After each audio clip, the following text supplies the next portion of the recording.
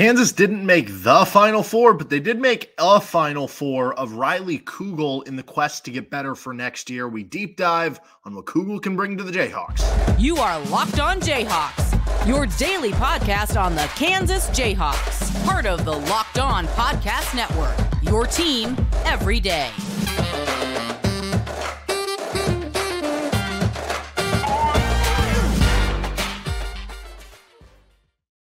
I'm Derek Johnson. Give me a follow on Twitter at DJohnsonRadio. Thanks for making Locked On Jayhawks your first listen every day. We are free and available anywhere you get your podcast, and you can find us on our YouTube page where you can like and subscribe to the show. Certainly, if you could, it helps us out on our end of things. On today's edition of Locked On Jayhawks, we're talking Riley Kugel, who is a transfer portal player from Florida, highly touted player in terms of having some interesting past production, put a Final Four out there already, and Kansas is in the list. So we're going to get to our first player offseason deep dive for this offseason. Before we get into any of that and the info on Riley Kugel, how he would fit with KU, and also a little KU women's basketball news too. This episode is brought to you by Nissan. Are you the kind of driver that likes to push things a little bit further? Ever wonder what adventure could be around the next corner? Take the Nissan Rogue, Nissan Pathfinder, or Nissan Armada and go find your next big adventure. Check them all out today at NissanUSA.com.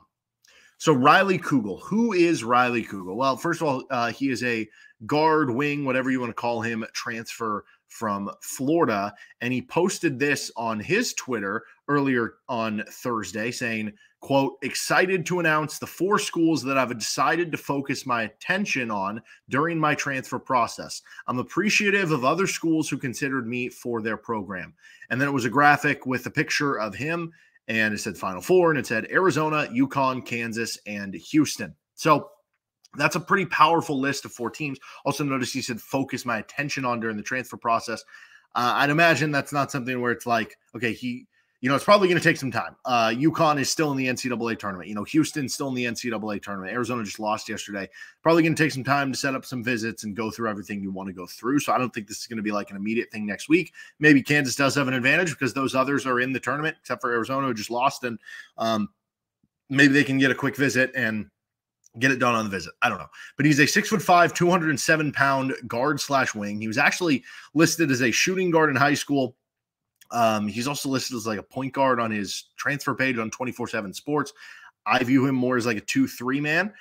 He even played the wing and the 3 and even a little bit of 4 ball as a freshman at Florida. This year he was like a 2 and a 3.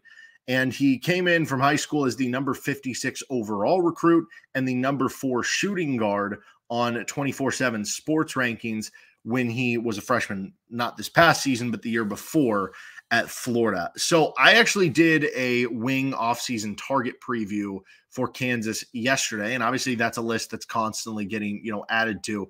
I actually didn't have Riley Kugel on that list. And let me explain why. He lost a little bit of favor with his coach at Florida, Todd Golden, and didn't seem to take it all that well coming off the bench. I mean, in talking to people who covered Florida and in listening to some like NBA draft podcasts that kind of talk about this stuff, they said he didn't really handle it well, which tells me that at the time when I was putting together a list, I was like, well, if you're bringing him on, you better be darn certain that he's a starter, because I don't know how he's like, if he didn't handle coming off the bench well, which a lot of guys don't, that basically means wherever he transfers to, he's not going to want to come off the bench, which means it's a very peculiar or a very particular fit, I think would be the better way of saying it, for Kansas. Doesn't mean it's a bad thing or it would be a bad fit or that Kansas shouldn't want him. It's just that when I viewed it as, okay, well, hypothetically, if you bring KJ and Hunter back and you have Dajuan Harris back, and what if Furphy comes back? Then at that point, you only have 1 starting spot left. Are you ready to guarantee it this early in the portal? So I didn't have him on there. I think from a pure talent-wise, he and now that we know Kansas is interested and he's interested in Kansas to a certain extent, I put him on my tier 2. So if you remember, my tier 1 guys are like immediate starters and all league level guys. Tier 2 guys they're probably going to start. But it's, they're not necessarily expected to be like all Big 12 first team or anything like that. Now, the funny part of this is if Riley Kugel would have transferred after his freshman season at Florida, he would have been a tier 1 guy. Wherever he would have ended up, he would have been thought of as, yeah, he's going to be, this all-league player for you, and he's going to be a starter. Now I think you bring him on and you expect him to be a starter. But his freshman year was that 2022 to 2023 season. That saw him earn all SEC freshman team. He averaged about 10 points, 3 rebounds per game on 45.6% from the floor, 37.6% from three. So very good efficiency on both of those. And those numbers went up in SEC play. He finished the season strong. He averaged 12.6 points per game in SEC games. That was most by a Florida freshman since Bradley Beal. And then in just the month of February and March, so February on, over 12 games, he finished the year averaging 15.3 points per game. So he finished on a high note where it was like, oh, he's a freshman, finished on a high note. He wound up in the 77th percentile for pick and roll ball handling efficiency, according to Synergy, 57th in spot up shooting, so still above average there, 82nd percentile in jump shots, including 82nd percentile in catch and shoot opportunities, and 86th percentile in guarded catch and shoot opportunities, and 86th percentile in dribble jumpers. This is a guy who could take tough shots, he would make tough shots, and he had a lot of different ways that he could score the basketball. And so much so that he was kind of a 2024 early NBA draft darling, like a guy who, every year there's the players like a Ochai Agbaji a couple years ago where it's like, yeah, maybe he's going to be like an early second round pick, and he just emerges the next year in college basketball. Now he's a first round pick. Now he's like, a lottery pick or borderline lottery pick. And there were a lot of people suggesting that maybe that would be Kugel this year, that after the way he finished his freshman season, he would carry that over into sophomore year and then all of a sudden be like this first round pick or top 20 pick in the NBA draft this year. But things didn't click as much in year two. He shot under 40% from the field. He shot about 31% from three, and his efficiency numbers, took a dive. He dropped off from being in the 77th percentile to 39th percentile in pick and roll. So that's a big difference there. You go from being good to below average. He dropped from 57th percentile, above average, in spot up shooting to this past year, 25th percentile in spot up shooting. So, poor there. He went from 82nd percentile in jump shooting to 36th percentile in jump shooting this year. So, the shooting kind of fell off, including a dip to 30th percentile in catch and shoot. We mentioned those was in the 80s. And 16th percentile in guarded jumpers after he was 86th the year before. The dribble jumpers actually stay solid 59th percentile, still above average, but that's also a big drop off from 86th percentile. So all the efficiency dropped. Was it a mental thing? Coming off the bench, being asked to do something else? Maybe you're not getting along with your coach, and maybe it's a little bit harder to have the proper mentality going into it. I do think there was a little bit of, because when you look at the number of guarded jumpers that he took, it was about the same percentage of his shots.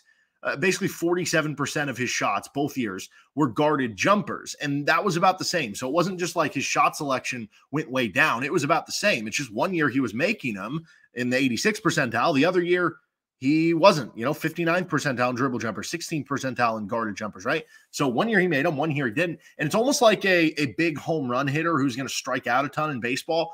Like some years that home run hitter is going to hit 230 with 40 home runs, have a lot of strikeouts.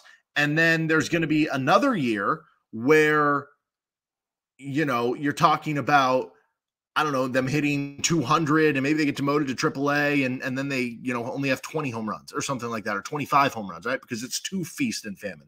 And maybe that's what it's like when you live on the margin like that, where, you don't know if, or you don't know when you're taking that many contested shots, that many tough shots, it's going to be more fickle whether they're going in or not, right? But anyway, due to the struggles in Florida being better this year, they had more talented players. So other players they got to go to this year when he was struggling, where the coach is like, hey, we'll sit you down. He did get benched by Todd Golden about midway through the year, and he had some games where he looked pretty dejected off the bench. Game Theory podcast with Sam Vecini, who does great work for The Athletic, a few weeks ago on their podcast, they kind of called some of his performances off the bench selfish. He hit a low point of playing 3 and 6 minutes in back-to-back games at one point. But even then, there's still the positives. Like he dropped 25 points in a game against Baylor. He had 24 points in a game against Wake Forest, 22 in a game against Auburn. He had 11 points in the NCAA tournament, which is solid numbers off the bench against. So I think to kind of sum it up, this is a kid with a really high ceiling that fits your offensive needs. You need somebody who can create tough shots and make tough shots. And yeah, if they're always not the most efficient, it is at least nice to have one of those guys in your roster Look at like Remy Martin, for instance, and his efficiency was a little bit better here, but he can also play as an off guard. He can play as a secondary ball handler. He can play as a wing. There's a lot of ways that this would fit for Kansas, but there are definite risks involved as well. Let's get into how exactly he would fit for KU on this episode of Locked On Jayhawks. This episode is brought to you by the spring cleaning champions, Manscaped. This season, make sure to groom your carpets and the drapes with the leaders in below-the-waist grooming. Clear out the winter bush with Manscaped's Lawnmower 5.0 and watch your confidence bloom like the springtime flowers. Embrace the season and join the 10 million men worldwide who trust Manscaped with our special offer. Go to manscaped.com and use code LOCKEDON for 20% off plus free shipping. Introducing the season's champ, the Lawnmower 5.0 Ultra. Their 5th generation trimmer features 2 interchangeable next-gen skin-safe blade heads, a standard one for taking a little off the top, and a new foil blade to go smooth wherever your heart desires. It also features dual LED spotlights to guide you through the darkest winter debris. Navigate with confidence in your delicate areas. Get 20% off and free shipping with code Locked On at Manscaped. That is 20% off and free shipping with the code Locked On at manscaped.com. Nothing like a little spring cleaning in your pants. We're also brought to you by Better Together. Bracket already busted? Tired of the same old daily fantasy grind where you make a roster, cross your fingers, hope for the best, or maybe you're losing on the last leg, your pick'em entry? Introducing Better Together, the first cooperative daily fantasy platform where teamwork triumphs talent, and you can play with your friends, not against them. Pick more or less on real-time player stats, strategize with your partner to boost your odds, and climb the leaderboard together. So grab a friend and join the social DFS movement. Download Better Together now from the App Store and sign up using promo code Locked On for your chance to win a share of over $1,000 in cash prizes. Remember the code Locked On, because winning alone is fun, but it's better together. So how would Riley Kugel fit with Kansas? You know, one thing we didn't mention there in the rundown was the defense for Riley Kugel, and I do think that is important to bring up here. It was described to me by Brandon Olson of Locked On Gators as being kind of a gambler on the defensive end, where he's going to go for steals and blocks. At times he's going to get them, but then at other times it's going to leave you in uncomfortable situations, and sometimes he gets too aggressive and fouls too much. Especially in like double bonus situations where it led to a lot of unnecessary guys going to the line. And so overall on synergy, if we're looking to add the kind of analytic or the number approach into this, his freshman season, he was in the 35th percentile for defense on synergy. His sophomore season, he was in the 38th percentile. So I got a tiny bit better, but both of those are below the national average. So I think kind of what you're expecting here is a below average defender that you hope with a year under Bill Self and, you know, wanting to bounce back year can get up to even average, because what he can give you on the offensive end is going to overcome that. And when you have, you know, Dajuan Harris to help be kind of a countermate in the backcourt, like, you know, you do need more of an offensive guy, whereas Dajuan can be more of the defensive guy. You know, looking for somebody who gives you an offensive punch, which he did in year one. I mean, he still made tough shots in year two, but more efficiently in year one. He can create them. You didn't have a lot of creation of, you know, key moments and key situations this year. And maybe that is a perfect backcourt mate for Dajuan Harris. You know what I mean? Where it's like Dajuan is this low volume shooter who shoots high efficiency, at least from three. He obviously struggled on layups and everything. Is a good passer, is a good defender, doesn't really take like bad shots. With Riley Kugel, sometimes you might view it as a bad shot, but he's going to make a lot of tough ones and bail you out of a lot of tough situations, like late in shot clock or in a tough situation late in the game, but also maybe not as efficient, maybe not as good defensively, but maybe like the two of them morph together, and that is kind of a perfect complement to each other. They're the yin to each other's yang, so to speak. And so I think also, like, when you're looking at this, if you do make a move like this, the beauty of Kugel is that you can play him at the 3, you can play him at the 2. So, like, it doesn't stop you in what you want to do if you're Bill Self the rest of the offseason. You bring on Riley Kugel and, you know, the next good player who just wants to come to your team is a wing. You're like, okay, great. We can play Kugel at the 2. We can play this wing at the 3. Boom, we're good to go. And if Furphy comes back, we can play one of the wings at 3, one of them at the 4. Again, it all depends on the KJ and Hunter stuff. But that's the point with Kugel. Or you can be like, oh, hey, look, there's this really good combo guard or this really good other point guard who wants to come here too. Okay, great. We'll play the really good combo guard point guard next to Dajuan Harris at the 2, and we'll play Riley Kugel at the 3. And that is part of the beauty of this. I do think, though, because Kugel was not like a super high volume 3-point shooter there either year and wasn't that efficient last year, it definitely makes it more important that the next addition you would make, whether it would be a 2 guard or a wing, definitely has to be more of a high volume, high efficiency 3-point shooter. But still, it leaves you with a lot of options for what you want to do. I think you can expect to see him start if he does come in, though. And I think, like I said, I would almost view this as like Kansas bringing in their 2 guard, even though it would open them up to kind of doing whatever. But, I think the point being with Kugel, having some hiccups this year and having some questions about the efficiency and maybe the defense and how he handled things with Todd Golden and with Florida and everything, and how much would Bill Self love some of those traits and love the gambling on defense and the shot selection. Maybe not quite as much, although I think the shot selection is less prevalent for, if you're, trying your butt out on the defensive end, like I don't think he cares as much about that anyway. But this would be a high talent swing. This is a very talented basketball player that you hope hits and certainly would help fill some gaps in terms of being a scoring type option, a guy who can hit tough shots for you, a guy who can create tough shots for you. Those are things you need if you want to be in the national title discussion again. And it's not just going to come from one player, but this would be a start. And certainly the list of schools has to make you feel more comfortable because, yes, I know you could easily point to like Nick Timberlake last year. His finalists were what? North Carolina, UConn, and Kansas. That's a great list too, and that didn't totally work out for Kansas. But here's the thing. Not everything's going to work out, and not everything's going to also be great, Like there's going to be some middle ground where things don't work out, where things do work out against the grain both ways. You can't preclude yourself when one bad situation happens from being like, oh, well, that prevents me from doing this ever again. This guy has some questions. I'm never going to bring on a transfer who has some questions again. No, you have to continue to bank that you're going to be the one who adds a little bit more to their game, and you're going to get the best out of them. And the best of Riley Kugel is a really good basketball player. And there are a lot of great coaches and a lot of great programs that are interested in Riley Kugel. And some of those other ones on that list, like UConn and with Houston, with Kelvin Sampson, those are hard-nosed basketball coaches. So if Riley Kugel, if there was any bad blood with Todd Golden and stuff, and that was part of the benching and maybe they didn't get along, who knows exactly what all went on there, you don't immediately go sign up for one of the biggest hard-ass coaches with like Kelvin Sampson, who's going to coach you and make you grind it out. You know what I mean? So like, I think that is a little bit, I don't know, in a certain way, like it almost adds to the scouting report, like as a positive for what you're talking about here.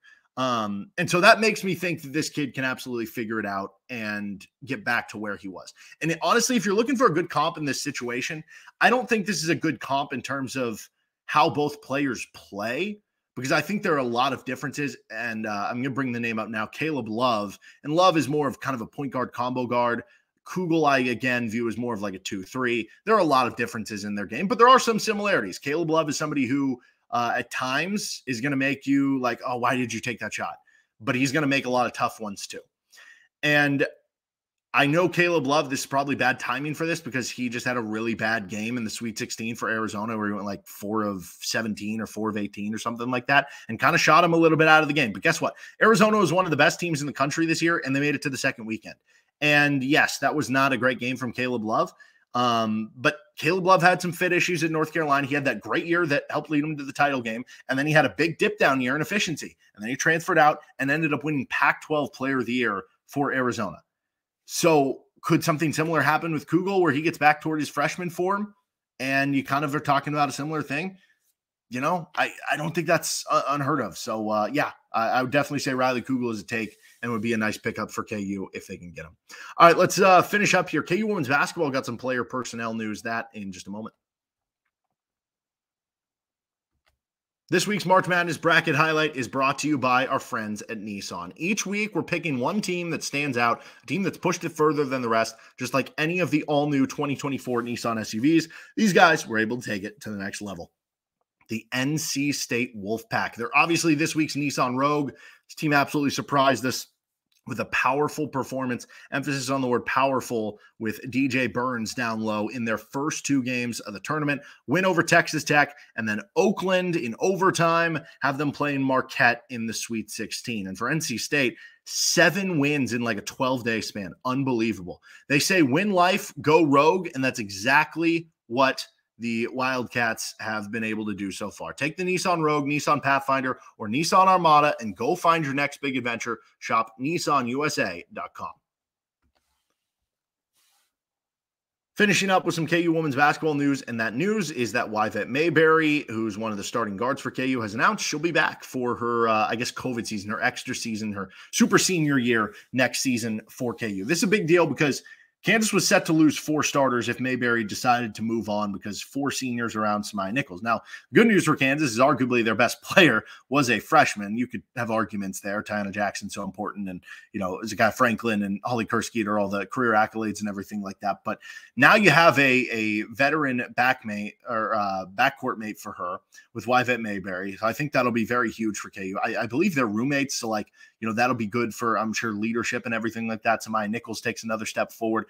There is a lot that Brandon Schneider is going to have to do, I would imagine, in the transfer portal this offseason because KU women's team, just like the men's team, the bench really struggled. There was a big drop-off from the starters to the bench. So they're going to have to add some key players. I do think there were some bench players who were young, like Laya Canesa, who was a young player who I think was injured to start the year and then came on a little bit later. And from Spain, she showed some flashes. I could see her taking a big jump in year 2 as a sophomore and everything. But they're going to have to add some pieces. But that's now a nice nucleus that you have 2 of 5 starters back. And you could argue Samaya Nichols maybe next year is we're talking a Big 12 Player of the Year candidate if she takes that next step up after we already saw her play at such a dynamic level here in year 1. All right, that'll do it for this episode of Locked On Jayhawks. We were originally going to do an early offseason big targets list. We'll get to that on Monday. Of course, if there's any other players like a Kugel who narrows down their list, we'll get to some of that stuff as well. This has been Locked On Jayhawks. Make sure you subscribe to the show anywhere you get your podcasts, including on our YouTube page. See you next time with LOJ.